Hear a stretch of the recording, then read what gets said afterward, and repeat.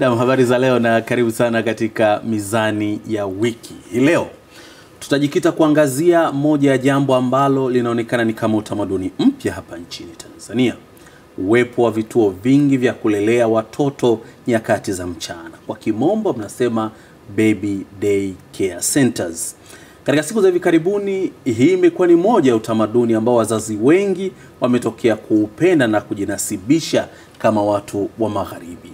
Licha kwamba vituo vyenyewe vipo, lakini kuna taratibu ambazo serikali wamekuwa wakizisimamia ili kuhakikisha vituo hivyo vinakuwa katika kiwango. Naye kualika kwenye Mizani ya Wiki hii leo naitwa Nordin Selemani. Lakini kuangazia haya yote kwa undani wake tumemwalika Dokta Naftali Ng'ondi. Yeye ni kamishna wa Ustawi wa Jamii kutoka Wizara ya Afya, Maendeleo ya Jamii, Jinsia, Wazee na Watoto. Karibu sana Dokta. Asante sana ndugu mtangazaji, nafurahi kuwa hapa. Kwema kabisa. Vituo vya kulea watoto. Jambo ambalo halikuwa tamaduni zetu sana wakati ule sisi tukilelewa na hata vizazi hivi vingi ambavyo vimepita, lakini sasa hivi kuna huo mwamko mpya. Serikali mpo kuhakikisha kwamba hivi vitu vinafanyika katika kiwango kilicho bora. Leo hii Nurdin anataka kuanzisha kituo cha kulelea watoto. Utaratibu upoje? Nashukuru kwanza kwa fursa ya kushiriki katika haya mazungumzo, na katika utangulizi wako umeeleza niseme jambo kubwa la msingi kwamba utaratibu wa kulea watoto katika mila na desturi za Kiafrika huwa ni jukumu la familia, hasa wakina mama, na wakati mwingine kama hakuna wakina mama basi nakuta kuna bibi au wakina dada. Sasa huduma hii ya kulelea watoto wadogo na pamoja na watoto vichanga katika nchi imeanza kutolewa muda mrefu kidogo, lakini kwa sasa hivi mara nyingi watu tunakuwa tunafanya rejea katika sheria ya mtoto ya mwaka 2009. Na huduma hii yenyewe imeweka taratibu ziko ndefu, na naamini leo tunapata muda kuzipitia zote. Lakini kwa nini pengine sasa hivi vitu hivyo vinaonekana ndio imeanza kuwa ada katika maisha ya Watanzania? Haya yote yanatokana, mimi naamini na hata tafiti zinaonyesha hivi, mabadiliko tu ya kijamii, ya kiuchumi na mabadiliko ya kifamilia. Kwamba zamani kwa mfano tulikuwa tuna zile familia ambazo tunasema zinahusisha na wanakoo. Lakini sasa hivi familia zimekuwa zaidi za baba na mama. Kwa hiyo unakuta kama baba naye yuko kwenye harakati za kutafuta maisha, mama naye yuko kwenye harakati. Swali ni kwamba nani atabaki na mtoto kumlea? Ingawa tunakuwa tunatumia utaratibu wa kuwa na kina dada walezi nyumbani, lakini haitoshi. Kwa hiyo niseme hivi vituo vya kulelea watoto wadogo mchana na vitoto vichanga ni huduma ambayo inalenga kwenda kutoa malezi mbadala kwa watoto ambao wazazi wao hawana muda wa kuwalea watoto wao wenyewe, na wanashiriki katika hatua zingine za kuzalisha mali na za kutafuta maisha. Huduma hizi wakati zinaanza mara nyingi zilikuwa ziko mijini, lakini sasa hivi ni kuhakikishia ndugu mtangazaji, hata katika maeneo ya vijijini kidogo vimeanza kuingia. Vijijini vinaweza visito ni vituo rasmi vya kulelea watoto wadogo, lakini unakuta kuna vituo vinaitwa vya kijamii. Katika jamii ambavyo unakuta aliyekianzisha anakuwa na walezi wanaopaswa kutoa huduma na watoto wanakuwa wanapata nafasi ya kufanya. Kwa hiyo kweli ni jambo ambalo ni geni, lakini kwa sasa hivi linakuwa kwa kasi kutokana na mabadiliko nisema ya mfumo wa maisha ya Watanzania, kwamba sisi kama raia wa ulimwengu tumekutwa vile vile na changamoto mbalimbali, mojawapo ya kukimbizana na maisha. Unakuta wazazi hata kama wajiajiriwa katika sekta rasmi, unakuta wengi wamejiajiri wenyewe, hasa wakina mama unakuta wamejiajiri wenyewe. Kwa hiyo wanakuwa wanahitaji wakati hayupo nyumbani na mtoto, basi mtoto asiingie kwenye hatari ya kukosa mahitaji yake ya msingi au kwenye hatari ya kufanywa vitendo ambavyo sivyo. Kwa hiyo tunasema huduma hii ni huduma mbadala ya malezi ya wazazi au ndugu kama tulikuwa tumezoea zamani katika taratibu za ukoo wa Kiafrika, kuhakikisha kwamba mtoto anakuwa salama. Utaratibu wake sawa kuanzisha umekaa vipi? Utaratibu kwanza, kama huduma nyingine lazima ujiandae kutaka kuanzisha hii, kwa sababu ni huduma nyeti na ni huduma ambayo niseme inahusisha kundi ambalo ni la watoto tete.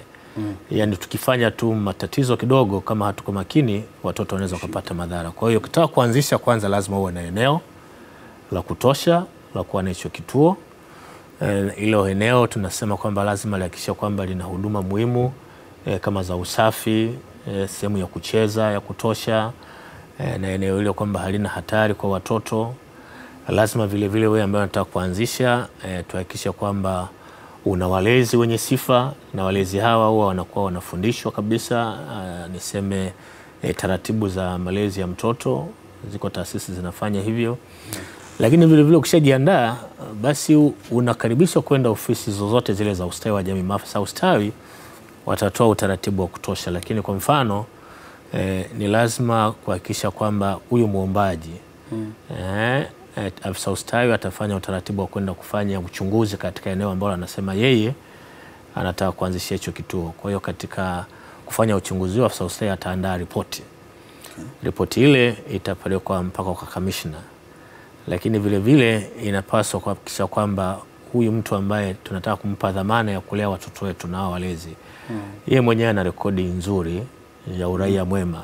Hatuwezi kutoa usajili kwa mtu ambaye tuna mashaka naye. Kwa hiyo wakati mwingine kamishna anapohitaji kujidhihirisha, huwa tunaweza tukaomba ripoti ya jeshi la polisi kuona kwamba je, mtu huyu hana rekodi yoyote ile, kwa mfano ya uhalifu au ya tabia, tunataka kumpa watoto wetu. Okay. Na tayari kituo kimeshaanza sasa. Kuna ukaguzi wote ambao serikali mnaendelea kufanya kuhakikisha kwamba hiki kituo wakati kinaanza kilikidhi hizi taratibu na kinaendelea? Kuna huo ukaguzi ambao kujiridhisha kwamba inawezekana mwanzoni Nurdini aliomba kuanzisha akiwa na hivi amekidhi, lakini baadaye akaona tu maisha mengine yanaendelea, kuna vingine akaanza kuviondoa? Utaratibu upo na tunafanya utaratibu wa kufuatilia uendeshaji wa vituo na maafisa ustawi ambao wapo katika maeneo husika, kuanzia katika halmashauri kwa maana ya wilaya mpaka katika jamii za kawaida ambapo vituo hivi vipo. Tuna huo utaratibu wa kufanya ufuatiliaji na kupata taarifa ya kila mwezi kwamba katika eneo langu, kwa mfano katika wilaya au katika mkoa, tuna idadi ya vituo vingapi ambavyo bado vinaendelea kutoa huduma, ni vituo kadhaa. Kwa kawaida huwa kuna ufuatiliaji wa robo mwaka, yani kila baada ya miezi mitatu, lakini vile vile kuna ufuatiliaji wa kila mwezi. Sasa huu ni ufuatiliaji ambao katika mfumo rasmi.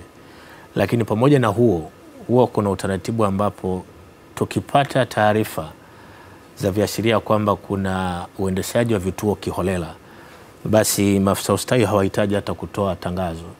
Wataamua tu kufanya ufuatiliaji wa ghafla kwenda kujihakikishia kwamba je, watoto wako salama, na kama tunakuta kuna matatizo, basi afisa ustawi anao mamlaka kamili ya kusema kwamba huduma hii kuanzia sasa hivi isitishwe, na anatoa taarifa kwa kamishna. Lakini katika hali ya kutoa niseme ufuatiliaji ambao ni elekezi au ufuatiliaji ambao unawawezesha watu wa huduma kutoa huduma bora, huwa hatukimbilii katika niseme hatua ya kufunga. Kwa sababu tukifanya hivyo, kwa kawaida wanaoathirika zaidi ni watoto na wazazi. Kwa hiyo mara nyingi kama tunakuta kuna dosari, huwa tunatoa maelekezo ya namna ya kuboresha. Sasa binadamu najua tuko tofauti, wengine pengine wanakuwa ni wakorofi. Ikitokea mtu mwingine pamoja na kupewa maelekezo ya kuboresha bado ni mkorofi, basi huwa tunatoa hatua mara moja za kufungia hivyo vituo, lakini huwa kama nilivyosema ni hatua ya mwisho kabisa. Na hiyo ndio taratibu za wale ambao wanakiuka utaratibu ambao umewekwa. Mathalan, mimi nimekuja mmenifungia, alafu baadaye nikawa nimekidhi viwango kama ambavyo awali nilikuwa nimekubalika kuanzisha hicho kituo, naruhusiwa tena kurejea na masharti yanakuaje? Naam. Masharti ya kupata usajili wa hivi vituo ni yale yale. Unakuwa unaanza upya. Yani una haki ya kuanza upya kama ulishapata usajili, lakini katikati ukayumba kidogo, unapata maelekezo ya namna ya kuboresha. Lakini wakati mwingine inawezekana mtangazaji ukawa umeomba na ukawa umejiridhisha kabisa kwamba mimi kwa kweli sasa hivi niko tayari kuanza, unasubiri tu barua yako kwamba sasa uendelee. Lakini afisa ustawi ana jukumu la kufanya uhakiki wa kutosha. Na endapo atagundua kwamba kuna baadhi ya vigezo bado hujakizi, kwa mfano hasa masuala ya usafi, masuala ya eneo la kutosha la watoto kuweza kucheza na kupata wanasema ile malezi changamshi, masuala ya kuhakikisha kwamba una walezi ambao wana sifa, utaandikiwa barua ndani ya siku 45 kuhakikisha kwamba unarekebisha hayo.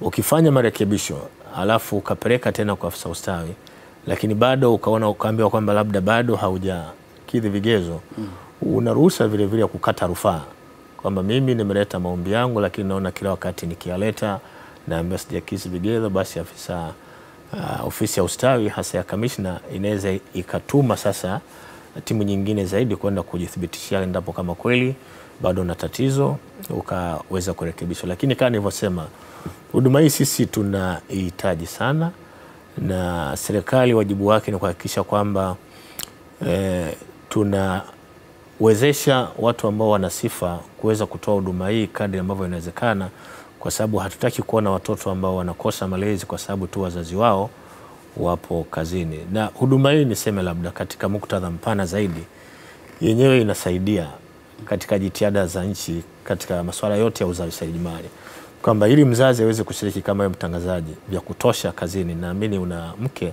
kama naye anafanya kazi, ni lazima tuhakikishe kwamba tunaweka taratibu katika jamii ambazo wewe mwenyewe ukiwa kazini huna wasiwasi, yani unakuwa una amani, unajua kama mtoto wangu yuko katika kituo salama na anapata elimu ya malezi ambayo kweli ni bora ya viwango, na tunategemea akitoka pale sasa unaweza ukaamua kwamba sasa huyu yuko tayari kwenda katika zile hatua za awali za shule ya kawaida. Kwa hiyo hii ni huduma ambayo sisi serikali tunaichukulia kwamba ni muhimu sana katika ule mlolongo mzima wa watu kushiriki katika shughuli za uzalishaji mali, lakini wakati huo kuhakikisha kwamba watoto nao wanapata malezi bora.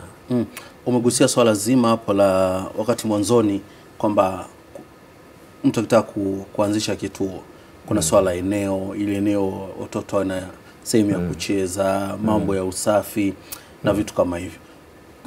Mathalan labda katika mikoa huwa kuna maeneo rasmi ambao mnasema kwamba maeneo fulani ndio yanafaa zaidi, ama eneo lolote mtu anaweza tu akaanzisha kituo hiki? Labda nikiri, vituo vingi ambavyo vimeanzishwa sasa hivi vimeanzishwa katika maeneo ambayo wanaotaka kuanzisha wana hati miliki. Hiyo moja hapo ya kigezo. Kwa hiyo vingi unaona vipo katika niseme mazingira ya nasema ile mali binafsi ya ambao wameanzisha. Lakini kiutaalamu huwa tunapenda ingawa hili nadhani hatuja kusimamia vizuri sana, tunapenda vitu hivi vianzishe maeneo ambayo kwa mfano yapo katika mazingira tulivu.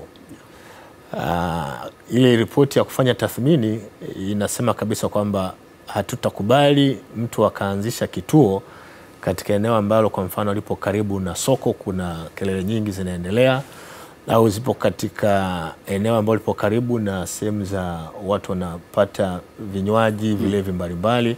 Yani jambo lolote ambalo sisi tunaliona liko kinyume na mazingira bora ya mtoto kulelewa kama ambavyo tunafanya nyumbani, hatuwezi tukatoa usajili wa vituo vya namna hiyo. Ila pamoja na hayo niseme ni eneo ambalo tunasema tunataka kuhakikisha kwamba tunaenda kutia mkazo zaidi wa kuhakikisha kwamba kuna maeneo husika, lakini kwa sifa kama nilivyosema, ila bado vituo vingi yani vipo katika mali za watu binafsi. Ila vituo vingine ambavyo viko vya mfano unakuta vipo katika taasisi kwa mfano za dini.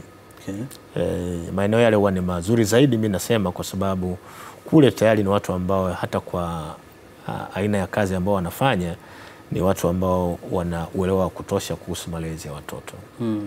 Kuna vingine ambao tunaviona huko mitaani kwetu, ukiangalia mazingira unasema hata hapa kweli panastahili. Mmeshaanza kupata labda malalamiko yote kutoka kwa wahusika ama wenye watoto ambao wanapewa sababu sawa napeleka kwa sababu nimebanwa, lakini yale mazingira sio rafiki sana kwa mwanangu kulelewa pale? Mimi niseme kuna changamoto, kila jambo lina changamoto, lakini kwa sasa hivi serikali tunalitambua hilo jambo na tunalichukulia kwa uzito wa kutosha kuhakikisha kwamba hivi vituo kweli vinakidhi yale matakwa yake ya uanzishaji kisheria. Na moja hapo ni hilo kwamba tunafahamu kuna baadhi ya vituo pengine bado vipo katika mazingira ambayo tungeona yawe bora zaidi, lakini nayo inategemea vile vile na uwezo wa Tanzania kwa ujumla. Tungependa kwa mfano vituo kama hivi vingekuwa vinaendeshwa labda na taasisi tu rasmi kama hizo ambazo nimezisema, lakini kwa maana ya ukubwa wa mahitaji ndio maana watu binafsi wanaruhusiwa kufanya hivi. Ila nikiri kwamba tuna taarifa kwamba kuna baadhi ya vituo vya kutoa huduma kama hii inawezekana vimeanzishwa kiholela. Hata taarifa unakuta mamlaka husika haina habari, lakini kama nilivyosema, kupitia ule utaratibu wa kufanya ufuatiliaji na ukaguzi, vinapobainika huwa vinafungwa mara moja, na wakati mwingine tunaweza tukaamua kuchukua hatua za kisheria za kuwashtaki kwamba wanatoa huduma bila kuwa na niseme uhalali wa kisheria. Ila sasa katika jambo hili kubwa zaidi, kwa sababu tunao nisema ushahidi au taarifa ya watu wengine kuvianzisha, lakini kwa sababu katika jamii watu hawaelewi endapo kituo hiki ni halali au hapana. Kwa hiyo jamii wanapeleka tu, na wanatokea watu ambao hawana mamlaka. Wanasema kwamba kituo hiki kiendelee. Kwa hiyo kuna watu wengine ukimuuliza anasema mimi nimepata usajili, lakini ukimwambia ni usajili wa namna gani anakuambia nimeruhusiwa labda na mamlaka fulani katika kijiji au kwenye jamii. Labda nitoe wito sasa kwamba katika kijiji hakuna mtu mwingine mwenye mamlaka ya kusajili vituo hivi isipokuwa ofisi ya kamishna kupitia wawakilishi wake katika halmashauri. Kwa hiyo hata watu ambao wanahitaji kutoa hizo huduma wasiridhike, niseme wasiridhike pale ambapo wanaambiwa sasa hivi wewe umeruhusiwa kwa maana tu katika jamii kule hakuna afisa ustawi au kuna ofisi ya ustawi. Hapana. Tunasema kwamba kuto kufuata taratibu kwa sababu hujui, hiyo sio kinga. Yaani unatakiwa ufahamu taratibu, ndio hizo ambazo tunazisema, lazima upate usajili wa mamlaka husika. Mna takwimu za kusema kwamba labda kwa nchi nzima sasa hivi tuna vituo kadhaa, na je, wakati wa usajili wenyewe kuna mnapofanya usajili labda kuna utaratibu wa kuweka grade, labda kama ambao tunaona katika shule, labda kuna shule za English medium, shule nyingine si za kawaida, na utaratibu wake umekaa hivyo. Hii kwa upande wa ofisi ya kamishna nayo takwimu zipo. Umenishtua tu, sikujiandaa kwa hilo, lakini tuna taarifa ya utendaji katika huduma za ustawi ambazo zinatoka kila mwaka, na takwimu hizo zipo, lakini tuna zaidi ya vituo 6,000 sasa hivi ambavyo vimesajiliwa. Na tunaelewa kila kituo kipo wapi, nafahamu vizuri. Ila katika masuala ya kuhakikisha kwamba hivi vituo vinakuwa vinaenenda kama nilivyosema mwanzoni kwa taratibu, ni kwamba lazima tuhakikishe kuwa maafisa ustawi wanakuwa wanatupa hizi taarifa kila robo ya mwaka na kila mwezi wanakuwa wanatupa hii.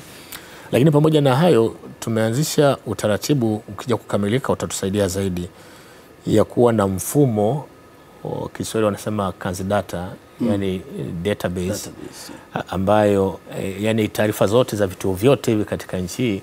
Ndugu mtangazaji, kama wewe ndio kamishna, unakuwa ukikaa katika meza yako unaweza ukabonyeza vitufe vichache, alafu unasema ngoja niangalie mimi nipo katika wilaya kwa mfano ya hii ni Ilala tupo unasema nataka niangalie Ilala kuna vituo vingapi, na unaviangalia vile vituo kwa maana ya wodi zake.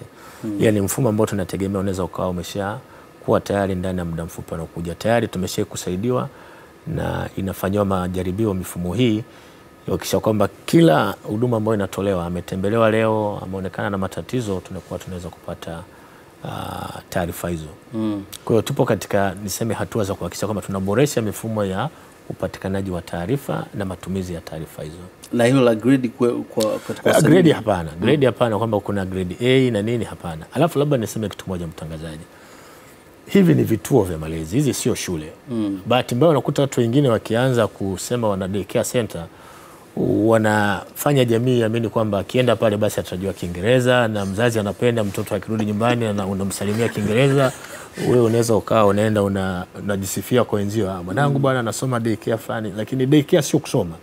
Kile ni kituo cha malezi kwa ajili wanasema ya makuzi na uchangamshi wa watoto.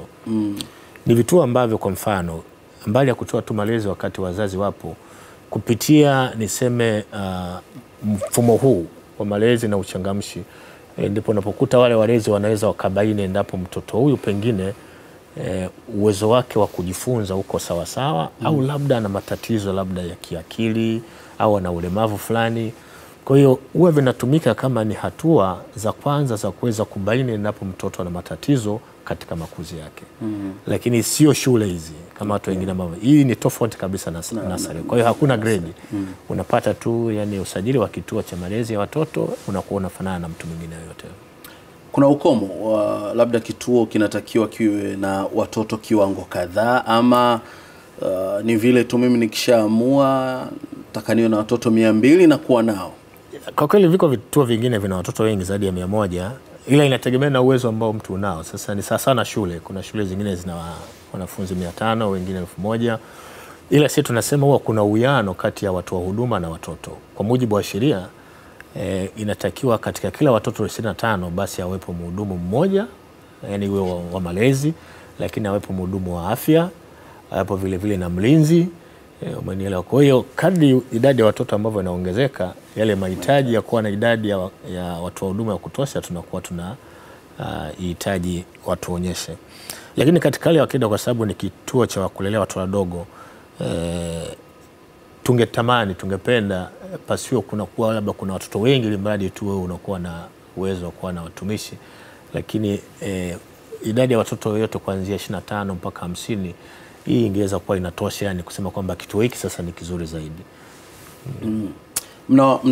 Huwa mnakutana na wazazi kuwaeleza hizi taratibu na sifa, ama kila mtu tuna na lwake?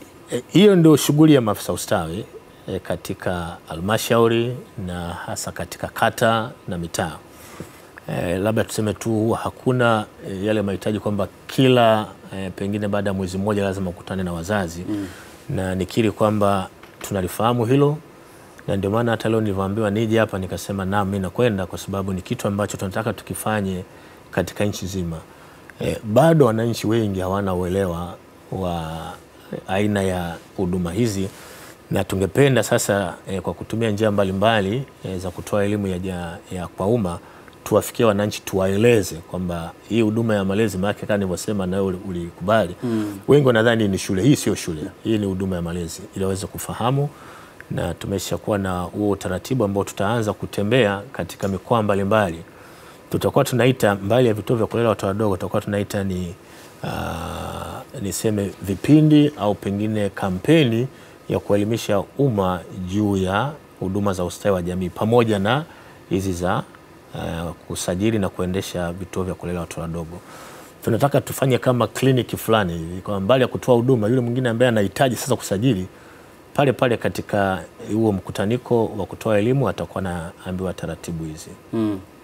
Nawaambia nini sasa hawa wamiliki wenyewe wa hivi vituo katika kuhakikisha kwamba hizi taratibu wanazingatia, na iwapo maafisa wenu ambao sidhani kama wapo kwa kiwango cha kutosheleza wakipita kufanya ukaguzi wasipate nao shida? La kwanza katika ukaguzi si tunasisitiza, na ni matakwa ya kisheria, kwamba wamiliki wakishapata usajili, maana yake sio kwamba sasa wanatakiwa kuanza kulegalega. Ni lazima waendelee kuhakikisha kuwa wanaendesha hizi huduma kwa mujibu wa taratibu na vigezo ambavyo walipata huo usajili. Ni kweli maafisa ustawi sio kila mahali wanaweza kupatikana, lakini kama nilivyotangulia kusema, mtu akishapata usajili ana wajibu yeye hata kabla kuja kukaguliwa kutimiza vile vigezo bila kukaguliwa. Wenzetu jeshi la polisi wanamsema mzuri, wanasema utii wa sheria bila shuruti. Kwa hiyo tunapenda na vile vile na watu ambao wanatoa huduma hii wawe wanafuata taratibu bila kusubiri kuja kukaguliwa, kwa sababu mimi naamini ili tufikie ile hatua ya kuwa na huduma bora za ustawi, lazima wale ambao wanasema nataka kutoa hizo huduma wawe na utashi binafsi wa kufuata masharti ya hizo huduma, wasisubiri kukaguliwa. Lakini kama kawaida katika jamii wako ambao ni wakorofi, niseme kwamba serikali tumesema sisi tutakuwa tunafuatilia kwa karibu sana, na hatutasita, hatuna mzaa katika hili jambo, kwamba wale ambao wanakiuka sheria basi tutahakikisha wanashughulikiwa kwa mujibu wa sheria. Unaweza kumkumbusha tu yule ambaye hajui ni sheria gani ambayo imeanzisha utaratibu na usimamizi wa serikali kwenye vituo vya kulelea watoto, akajua na namna ambavyo ukali wake ulivyo katika jambo hili?